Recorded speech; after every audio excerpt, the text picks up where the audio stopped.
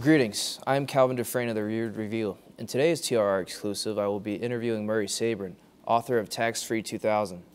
In 1997, Sabrin was the Libertarian nominee for governor in New Jersey. In 2008, Sabrin sought the Republican nomination for the United States Senate unsuccessfully. Currently, he is the professor of finance here at Ramapo College in New Jersey. Let's see where the case begins.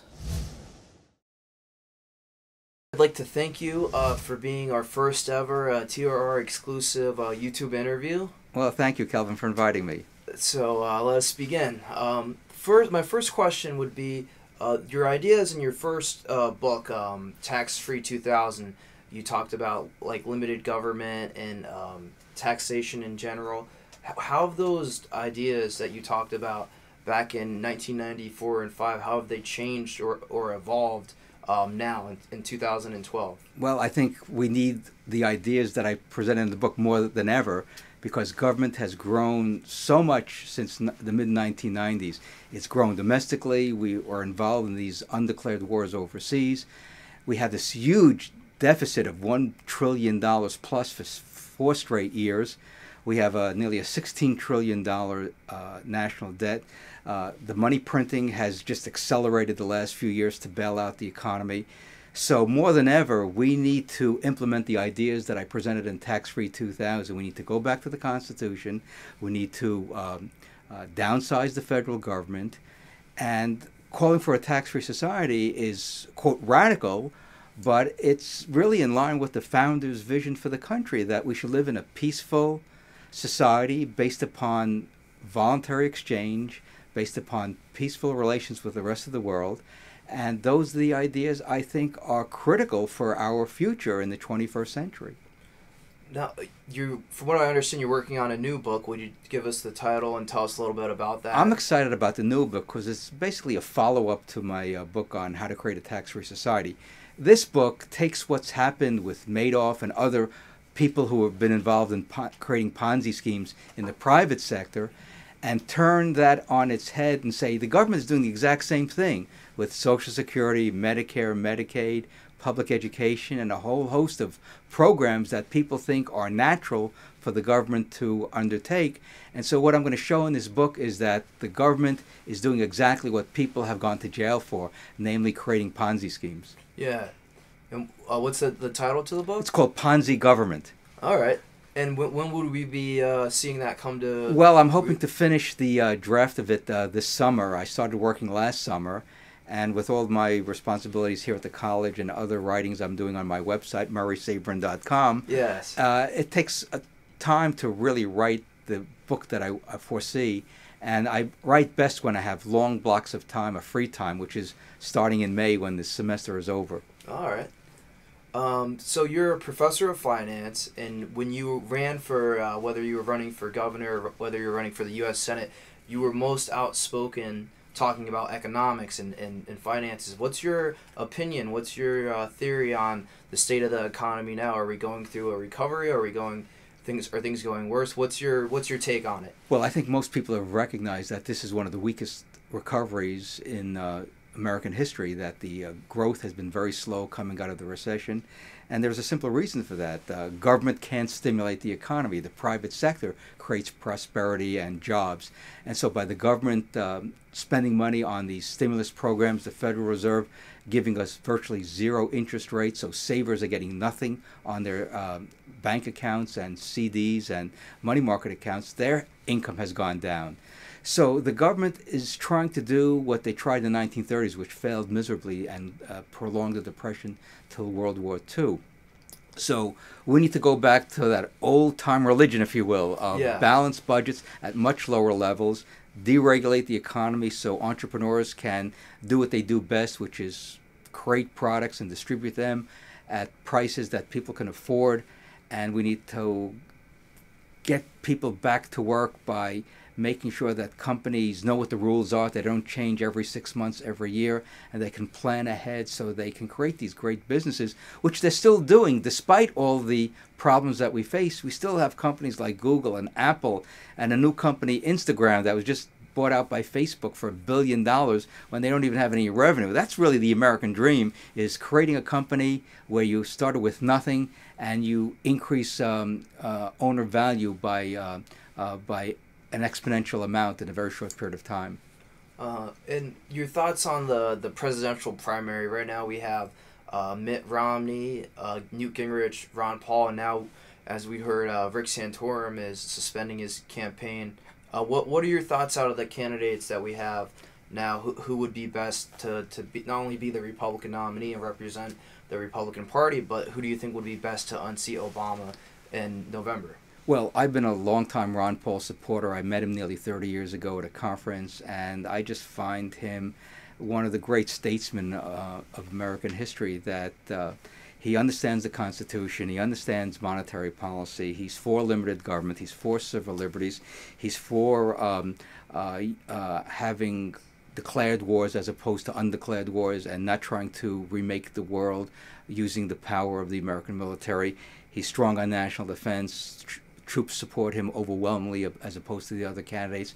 So in a head-to-head battle of Obama versus Ron Paul would be extremely competitive because he brings in a lot of the civil libertarians, the disgruntled Democrats, independents, and fiscal conservatives, all the people who realize that Washington is the problem, as Ronald Reagan famously said, and Washington is not the solution, and Ron Paul would get the government off our backs, and that would mean a huge increase in individual freedom, more prosperity, and we would get back to fiscal sanity in this country.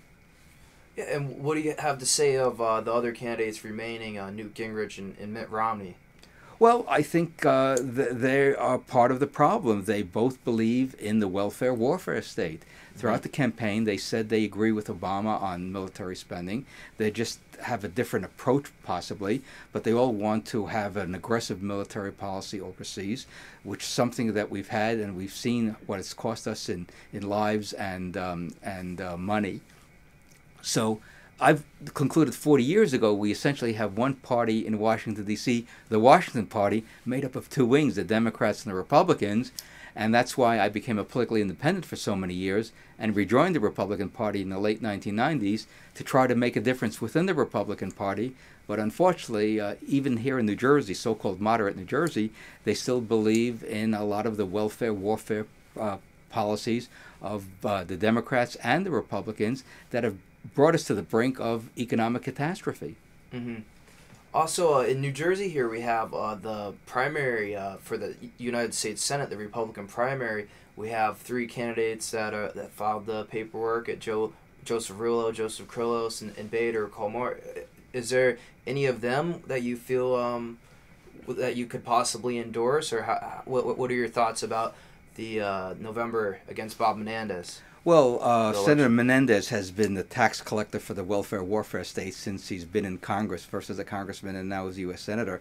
And he should easily be defeated by a candidate who can say what's wrong with this country. Namely, we're taxing too much, we're spending too much, we're regulating too much, we're printing money, and we have nation building overseas, something we don't need.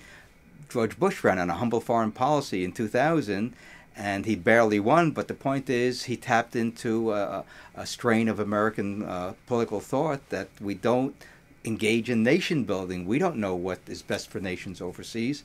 So unless the candidates come up with a real alternative to Bob Menendez's big government policies, instead of just criticizing him, he's going to win again, unfortunately, which means the people of New Jersey will still pay high taxes and will have more wars in the future.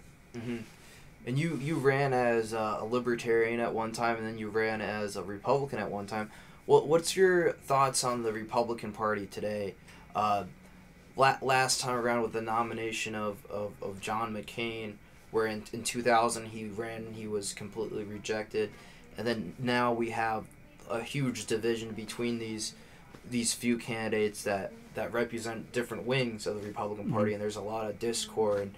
And what are your thoughts on the Republican Party today? Well, it seems to me that if you have two political parties, they should have two distinct philosophies and ideologies and public policy prescriptions. I don't see that much difference between the Republicans and the Democrats. They both believe in the so-called safety net, which means Social Security, Medicare, Medicaid, and I've criticized those programs and offered alternatives, things to make things better, as opposed to just saying no to them. I believe that people should be helped, but there's a right way to do it, and that's called the philanthropy sector, or the voluntary sector, which takes which is where people get involved at the local level. I'm a founding trustee of a healthcare center in Bergen County.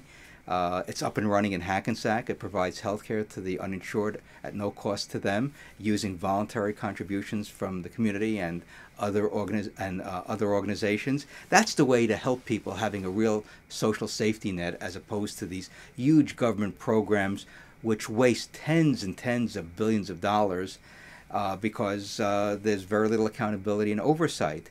So if you really want to help people, the best way to do it is at the local level, at the grassroots level, using local resources, as opposed to this trickle-down economics from Washington or Trenton.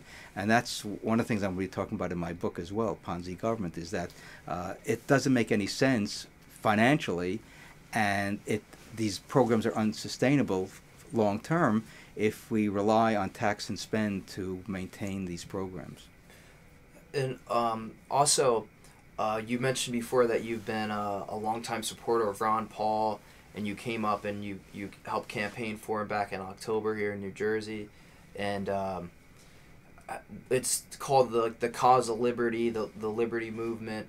When did you become involved in it? When did you? Well, I first had my enlightenment, if you will, in the late 60s, having lived through the 1960s with the Great Society program and the Vietnam War.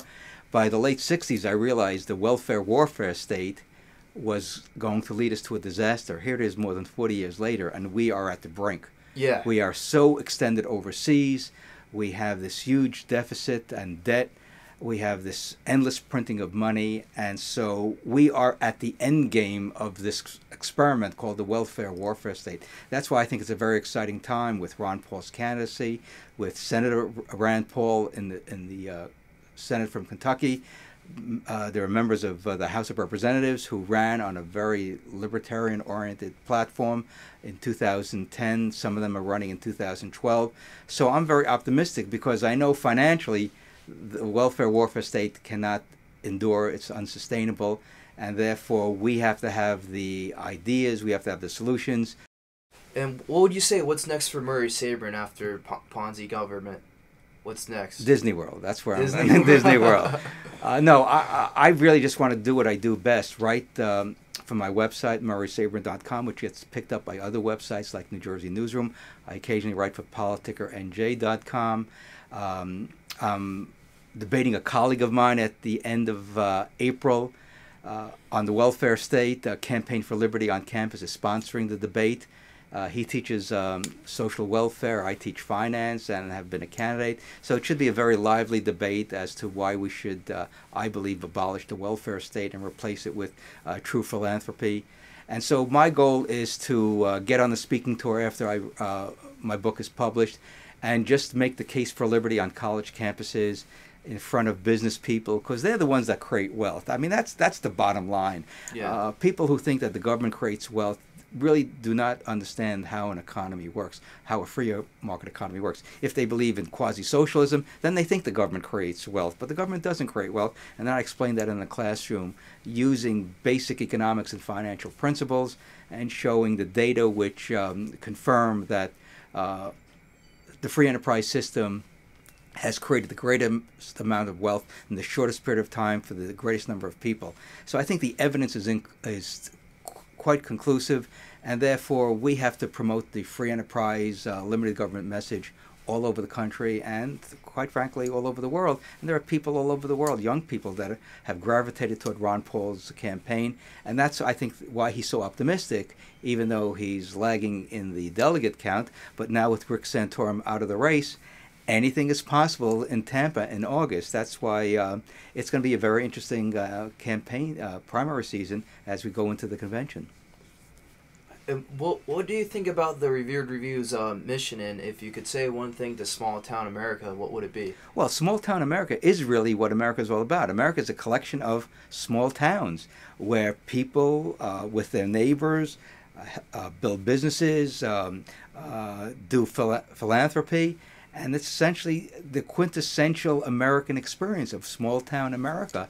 Even in Bergen County, where we have over 900,000 people, it's small-town America because we have 70 towns, and they work quite well. There are still some things that could be changed. I wrote a piece saying we should incorporate all the towns into one city, call it Bergen City. Yeah. And so I wrote an article about that. But right now, I think small-town America is what America is all about, because it represents the values the founders envisioned for this country, not top-down economics from Washington or Trenton or any other entity that's far away from the people, but people knowing who the mayor is, knowing who the police chief is, and all the local officials. So if you have a problem, you can go to them rather than trying to get something done with a faraway bureaucracy that really doesn't care about what's happening in small-town America. Thanks for your time, Murray. Thank you, Calvin.